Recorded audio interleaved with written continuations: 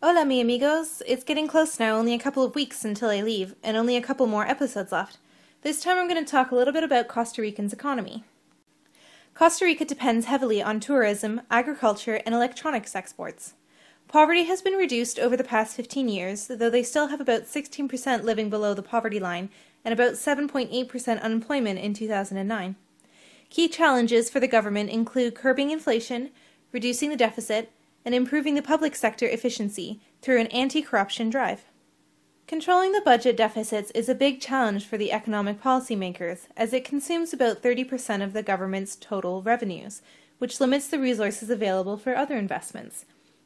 This seems to be a problem with many countries in the world, and Costa Rica uses several different avenues to promote income growth. They use their natural resources as an attraction for retirees and ecotourists, and this results in having one of the best economies in Latin America. Its location also helps provide easy access to North and South American markets, direct ocean access to the European and Asian continents.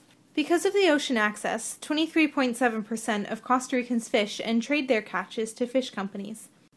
According to the 2012 Environmental Performance Index ranking, Costa Rica is 5th in the world and the 1st among the Americas. Tourism is a large part of the economy. Costa Rica stands as the most visited nation in the Central American region, with 2.42 million tourists in 2013. Ecotourism, as mentioned before, is extremely popular, with almost 1/4 of the country devoted to national parks with adjoining beaches. They promote adventures and sun and beaches and pull a lot of their tourists from the US and Canada and then some from Europe. Its main weakness, according to the 2008 Travel and Tourism Competitive Index, is ground transport infrastructure and safety and security.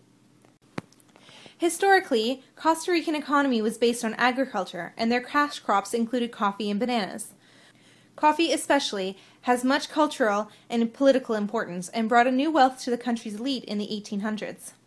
Depending on the location and the altitude, many regions differ in agricultural crops and techniques. The main exports that are not bananas and coffee are pineapples, sugar, rice, vegetables, tropical fruit, ornamental plants, corn, and potatoes. They also have exports in livestock, meat and dairy produce, forest products, and textiles. In recent times, electronics, pharmaceuticals, financial outsourcing, software development, and ecotourism have become prime industries in Costa Rican economy. High level of education among its residents makes the country an attractive investing location. Its mountainous terrain and abundant rainfall have permitted the construction of a dozen hydroelectric power plants, making it self-sufficient in all energy needs except oil for transportation. Costa Rica exports electricity to Central America and has the potential to become a major electricity exporter. Also, the mild climate and trade winds make heating and air conditioning unnecessary. Costa Rica's infrastructure has suffered from a lack of maintenance and new investment.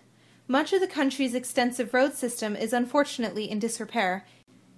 Even until recently, their railroad didn't operate for several years, and the Costa Rican's ports are struggling to keep pace with growing trade. The government hopes to bring in foreign investments, technology, and management into several sectors. However, opposing to making these sectors private participation has stalled efforts. Costa Rica retains a reputation as one of the most stable, prosperous, and among the least corrupted in Latin America. Even though some individuals have been suspected of corruption, the country's reputation on whole remains intact.